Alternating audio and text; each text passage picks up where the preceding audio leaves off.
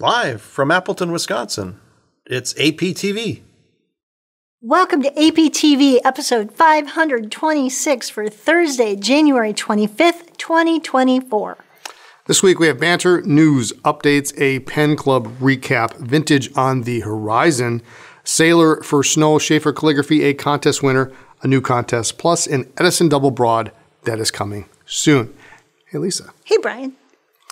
Do you know there's this new thing? New rule that's being put out by manufacturers that socks must be at least 12 inches long to be called a sock. Okay. Yeah, it's got to cover a foot. But tish. Nice. I think socks should all match. There should be like... Maybe that wasn't as funny as... It's always funnier in your head. It's funny in my head. Justin laughed. I think socks should either be black or white. That's it. No color. Well, Justin likes funky socks, but... I mean, I have right, funky socks on today. You do. I have gingerbread man on my socks today. But like, you always lose one. Yeah. There's always one that disappears, and if you have all these different designs and colors and patterns, well, then you can mix and match. That's true. That would be fun. Oh, we're going to have mix and match sock day here at the store. Well, Justin, Dave, you, I think Eric. We're going to trade socks? No, just within yourselves. No, getting you're a little not going to trade off topic socks. here, maybe. But. Right? Wouldn't mismatched socks be fun? I think it would. All right. Tomorrow, Friday, January 26th, is National Spouses Day. And then the only note we have in here is love is cool. So. Somebody was complaining I say cool. One of us says cool too much. Well, you've said it 3 times now. Cool. Thanks for joining us. National Spouses Day. So, all right. Saturday, January 27th, National Chocolate Cake Day. This is a day that is near and dear to your heart. I am absolutely a proponent of tasty, tasty cake. And apparently calories do not count on that day. Okay. All right. What if you don't like chocolate cake? Then you find your nearest pen store, and they will be happy to take those off your hand. Okay. All right. News. What's going on? So we got a pen club recap from this past Saturday. Our first pen club meeting in several years since pre-COVID. Yeah. We had several people show up. We did an ink swap, and so you were invited to bring in anything that you've recently acquired so you could show off and brag and share, and then also ink. And so, everybody has an ink or two that you bought and you thought it was going to be the perfect color, and it wasn't quite, or you discovered shimmer doesn't work in your extra fine nibs or whatever. And so a lot of people brought in ink. I was surprised at how many people brought in. Alex, our part-timer, had a whole box. A couple other people had like boxes. We set up a couple tables and everybody put their stuff out. It was kind of a... And it was, like a swap meet. I don't think that money traded hands, but it was all between the attendees. But we also had a box of, I don't care what you do with it, it's just not coming home with me box. And so, I know it was a long name. Yeah, it ended up staying here. It did. Yes. It did. Because people couldn't bear to throw it out. Maybe somebody else already had it or whatever, and there were several samples. But at the end, when I said, okay, well, this is last chance, a couple people did take from there, including some samples, and we gave out a couple. There were some giveaways, and we had some samples that everybody got for attending. So it was good. Yeah, nice casual afternoon. Yeah, it was a really good way to start Pen Club again, and just we had people come up from Milwaukee and Madison, Green Bay. It was fun for a lot of these people to meet each other. Some already knew each other if they were from there were a couple people from Madison who came up together or whatever. So it was fun. It was fun. Our next one will be March 2nd. And we are going to do a journaling class. So if you are interested, definitely reach out. In other news, check the outlet. We have some newly discontinued Lamy items. You probably can speak to this. Yes, we exactly received an updated price list from Lamy last week, I think. And as they do, they bring in new colors of the Safaris and the All-Stars and other pens. And eventually they do discontinue the old colors. So they are discontinuing the Strawberries and Cream in the Safari, the Azure and the Cosmic in the All-Star. There was a Swift. I think it was a Swift. I think there's some ions on the list. Yes, dark green. Most of the away. olive silver and the dark green ion, and there was the rose gold Pico. That was a limited thing, I believe. A couple other things. The bronze All-Star from several years ago, and so as the warehouse has finally sold down. They have notified us of things that are being discontinued, and so if you're interested, we've moved everything into the outlet. If you want one, grab it before it goes, because these will not be restocked. Can't get them again. Tomorrow is also we actually bumped this up a couple weeks. Tomorrow will be our first vintage mailer of the year, and so there will be a large number of new pens being offered in addition to previous pens that we have just kind of slipped into the queue. Newly listed old pens. Newly listed, yes. Okay. So there'll be about probably close to 200 in the last month, including about, I think, 40 that are not visible yet on the website, but they are in the store. So if you're local, you can check that out. And then just as a little bit of a sneak peek, we just picked up a very large consignment collection this past week. It's 5 pens. It's a lot of pens. So rest assured, our vintage mailers will continue in the future. It's a multi-hundred. It's something. Massive. Yes, and there are some amazing pens. There's some killer stuff. Yeah. So. And none of them are making their way into your personal collection. So period. Keep an eye out for that. I'll let you know when they're available. And other news, inks are shipping. Inks are shipping again as weather has warmed up finally in Wisconsin. So and all around the country. All around the country, yeah. So if anybody has placed an order, all those have gone out and they are on their way. Our poor mailman. We waited and waited, and we knew that this week would be better, and so we've just had these buckets and buckets and buckets sitting, and so poor Ian had a whole lot more on Monday. A lot of work on Monday. Yeah. Where does the electric cord go shopping?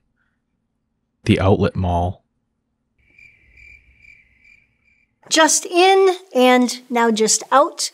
The Sailor Pro Gear Slim First Snow. This was really pretty. I opted not to keep one, which I thought showed great restraint, personal restraint. I am going to really pretty. I am going to check and see if there are any left. It was a very, very limited run of these. So, but we're complete. They're completely sold out. Yes. So. Really, really pretty. Had your classic Pro Gear Slim design with your flat top barrel and cap. A translucent white. It was kind of like a smoky or frosted resin barrel and cap, and it had rhodium plated trim.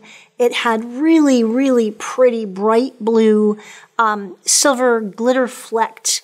I know I'm waxing poetic on the blue shimmery finial, the blind cap, and the cap finial, and then the section was that same thing. All right, you're done. Snowflake engraving, gonna 14 cut you off. gold, rhodium plated nib, and medium fine only. That snowflake was cute. So, I will see if we can get some more. Okay. 230 more. But just in that we do have. Yes. Now I took one of these out of the box and it was really here's a package. You can hold that up. The mini set. Sheaffer calligraphy sets are back finally. They, of course, every time they do this, they redesign the pen just slightly. I hate it when they do that. I'm just going to go public and say that. Well, this time they're all one color. They're black with the matte black trim, which I think is super cool, for these inexpensive. And then it has the gray grip section. I do like that. Yeah. That is slightly rubberized. Yeah.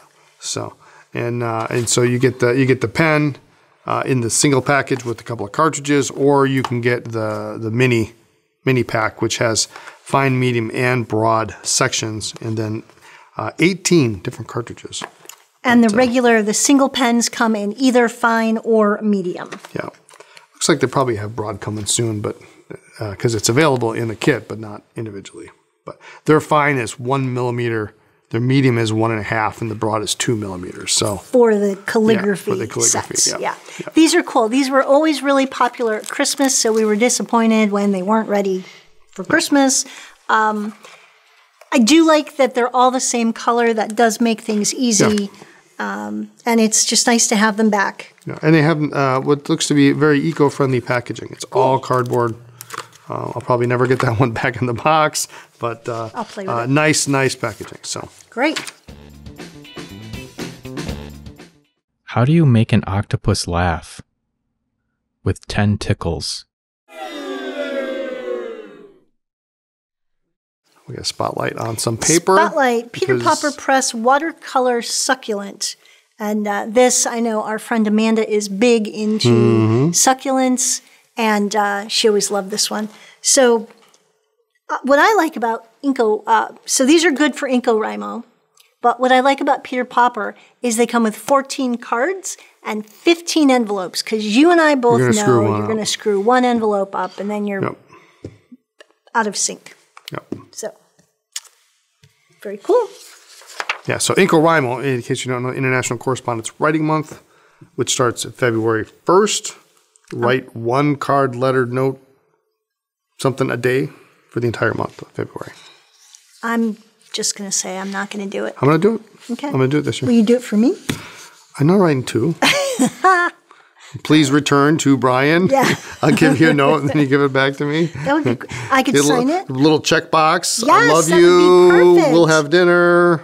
Yeah, that'd be great. All right. Anyway, as long as you're talking about paper. Yes. Let's talk. Clairefontaine Triomphe. These are great. We've had these for years. And the envelopes. The envelopes are actually fairly new for us. So they come in two different sizes. You've got the A5 and the A4. I just don't know that I can hold all four of them. They come in both blank and lined. It was pretty good, right? It's pretty I good. didn't drop it. I'm really clumsy. And the we used to carry a different envelope, and they were discontinued. They discontinued last year. And these are actual matching Triomphe envelopes. They come in the small and the large size. Yep. 25 A5 or A4, yeah, essentially. 25 per pack. And they are really, these are actually nice for fountain pens. Yeah. I will attest to the paper. Here's my personal Triomphe pad. I've been using this lately for testing the vintage pens. It's great stuff. Really great stuff. It's 90 gram, acid-free, pH neutral. All right, so we've got another spotlight this week. The Pilot Custom Heritage SE.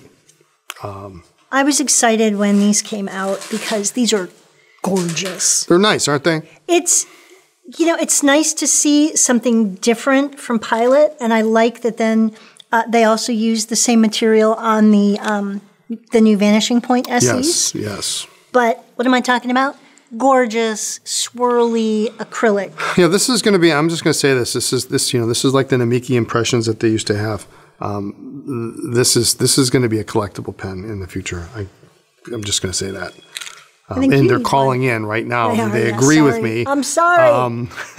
But no, it's really nice. So it comes in black, blue, green, which is kind of this teal kind of orange, and I think we're missing a red here. We're out of the red. The orange is really that fire. I love that orange. You know, I wanted the Vanishing Point in that same orange, and somebody bought it. Yeah. Which is what you need to do. But so you're kind of torn between the blue and the green. No, I like the green. The green is you're not torn. I'm not torn at all. Yeah. Really? Usually you go with blue. Yeah, but it's kind of a tealy green. Yeah. It's not a green. Anyway, it's number 5 size, 14 karat rhodium plated nib, and it does come with the Con 70 push button converter. The nib comes in fine or medium only. Which is a little different, but I like it. It kind of keeps things simple. And you do get an ink cartridge and the Con 70 push-button converter in the box, so you've got everything you need to get you started. So this one will match my shirt, though. Yeah, see? It's nice. When in doubt, I go orange. Custom heritage, and Orange it's or got that, that nice kind of sword clip Yeah. to it. I like it because it's a little thinner. So just really, really pretty. All right. So just thought we should mention some of the more core product that, everybody gets caught up in the latest new thing. So don't forget about this is our a core great, product. great pen, solid pen. Great. So, we had a contest last week. We did. When was the last time you hand wrote a letter? I wrote one to Eric and Flavia not too long ago. I'm going to say February 28th, 2023, the last day Inkorama last year. Oh, okay. It's All probably right. it. For you? For me, yeah. Pam Scala says, hi, Lisa and Brian. I enjoy listening to APTV every week. I wrote a letter last week to my grandson who is 6 years old. Aww. I used Sailor Dipton with the green ink. So pretty. Indeed, that Dipton ink is really very pretty. Clark Frelick says, great job, guys. Thank you. It's good to have you back. I currently have about 10 pen pals from all over the world. The last letter I wrote was last week. It was an 8-page response to a friend in Denmark. Wow. Go Denmark. 8 pages. Thank you for your fun videos. All right. Debbie Podgorski says, enjoy your videos. The jokes are corny but cute. I have 2 letters to mail today. I am in a letter writing group, and it is fun. Okay. It just sounds like a lot of commitment. Well, Wesley H. just write to me every day. Says, I last wrote to my grandmother a 6-page letter, 8.5 by 11, January 15th, 2024, with my new custom nib Twisby Mini. Now, thanks to this video, I have another pen on my list to get. Awesome. We do that sometimes. Mara Christian says, I participate in a pen pal exchange group of fountain pen enthusiasts, so I write at least 1 letter a week. Wow. I have also started writing a letter to my adult kids in their 20s on their birthdays instead of a birthday card. That's cool. I plan on participating in Inkorama this year. Love all those Pilot Pocket pens with the florals. Yes, Indeed. those are so cute. There are more coming, Tom Morley says, I wrote 3 or 4 letters last week to some pen friends with the first page or so for each letter written in a pen I got myself for Christmas. Very cool. All of the letters were 2 or 3 pages, though my handwriting is large. Okay. Lucas Bell says, I wrote my godmother a letter with her Christmas present. I do have a letter writing game I'm playing with a friend. I really need to write a response to her last letter. Letter writing game. I want to know more. You're gamifying your letter writing. There I you like go. that, Lucas. Tell me more. Heidi Ratz says, last time I wrote a letter, Tuesday, 2 as a matter of fact, but I have a regular group of snail mail correspondence. Have you ever thought about pen pals or joining a letter writing group? I am the worst pen pal. I'm the worst. Yeah, I think I'm worse, but yeah. I'm not going to have one of those. If you want to have the worst pen pal ever, write to us. Yeah, because we're not going to write you back. I just don't. I keep thinking I'm going to. In fact, this year, one of my kind of goals was to keep in better touch with certain friends and family, and I haven't even gotten to the point where I've reached out to double check their addresses. So I better hope to be on that list if I don't get anything from you. I know your address. Yes. And the winner is Karen Webster. And she says, if thank you notes count, then I wrote several full card thank you notes at Christmas for some very thoughtful gifts. I do plan to send some letters, so I went and I bought pretty stamps with waterfalls and tulips. Oh, I like that. Yeah. That is often your downfall, you say. What's that? Not having stamps. Yeah. Well, yeah, for Inkorama, yeah, if you don't have the stamps, I remember one year I wrote like the first 5-6 days. But then I had all these things on my desk, and I didn't have any stamps, and I never got stamps. So, Karen, you are the winner. Yep. Write to Eric at andersonpens.com, and he will set you up for that $20 credit to your account. We have a new contest survey. I saw this morning. I said, I got to start counting. Yeah. Who writes this? Who's in charge Eric of this? and I decide together sometimes. Sometimes he just comes up with it, and that's why we are... I need definition on this question. Okay. The question in question... How many pens do you have at arm's reach right this moment? Well, this moment is subjective. Well, yeah. He kind of meant like on your desk. Are we talking fountain pens, ballpoints, roller balls, mechanical pencils? Eric's Writing idea instruments? was that people they love to hate to count things, so we're not going to do ink or notebooks right We're going to do away. pens that are within reach. Pens within reach. Okay. So At home or office? he didn't clarify, so you decide where you want that to be. 2. 2. Lie. Big lie. One commenter will be chosen at random to win a $20 credit on his or her Anderson Pens account. And here's my Making a prediction? coordinating question. So if you're going to participate, do you clean first? Do you kind of set your parameters? Does it change what you do with your pens? Like if you're looking going, oh, I am not going to count all these, and then you quickly clean a bunch and put them away, like does it change your habits at all? Or do you just say, this is what I have, and you count them? So I'm just curious. Yeah, it will be the latter. Okay. Absolutely. Okay. Coming soon. Coming soon. Newly announced to us. Edison double broad nib. So these are the standard number 6 Yovos with a double broad nib. It will fit all pens that accept that number 6 size nib threaded unit. The whole That's thing. a broad. That's That'll be big. fun. Now this will be a good nib if you do like Shimmer. shimmer, sheen, or you're looking for a nib that maybe you want to grind down a little bit. Now obviously you don't start with a double broad and do a needle point. Right. But if you're looking to have something ground and you want a little bit more real estate to work with, this might be a good option because it'll fit in so many pens that are on the market. Awesome. So, All right. Is that anything that you would write with, or is that too big? oh, I like broads, and everybody does. They're calling in. Sorry. They know I like. Don't know broads. how to turn it off on my Apple Watch. I'm just going to go there. I just don't know. Leave me alone. Okay, so you like a broad nib. I do, absolutely. I own my flaws. Happy National Spouse Day. Love is cool. Anyway. Like for me, I like a fine or a Japanese medium. So this is just like a sled for me. This is a shovel. Yeah. This is It'll be, huge. this will be nice. This is going to be great. I bet it's going to be popular. So, along with entering the contest with your comment on the double broad. Are you excited? Is that way too big? I think it's needed. Yeah? It's much Well, needed. Clearly. Much needed. Much needed. Yes. Absolutely. So, anything else you got this week? No. Any other surprises? I'm going to go before somebody else calls my watch and you and Justin both glare at me. So thanks for joining us. Tune in next week for more talk about pens, ink, and paper. Check us out on social media as Anderson Pens, and please like this video, give us a thumbs up, and subscribe to our channel.